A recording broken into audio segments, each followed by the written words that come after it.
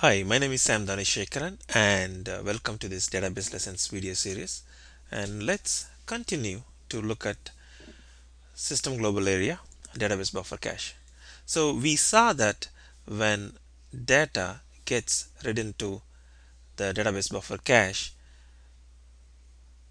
the blocks where the the contents went into gets stored here in the LRU list, right?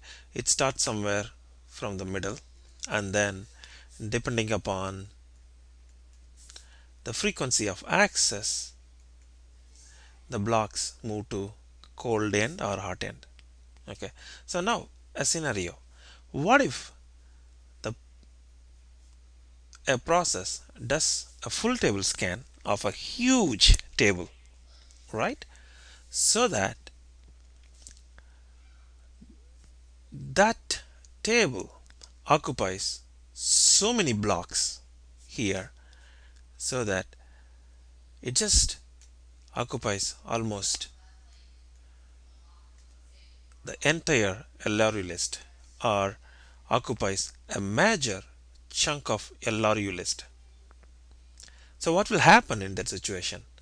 So in that situation, any other data which could be still accessed frequently by other programs, they would have to move out of LRU list, right? And that could cause a performance issue, because just because a process does a full table scan, which is basically reading the entire table, and for that contents to occupy, it has to push out other contents which could be still used frequently, right? So that's a performance issue.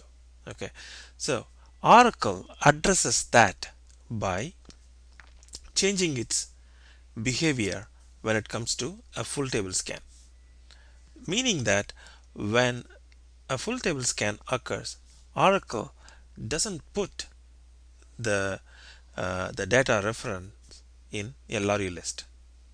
Okay, that's its default behavior. Okay, so it maintains somewhere else, but not here. Okay, but that can be changed. But you got to be very careful in changing that, because that could cause some severe performance implications. Okay, so that's the way Oracle treats. When it comes to full table scan, those entries, they don't go into LRU list. Thank you.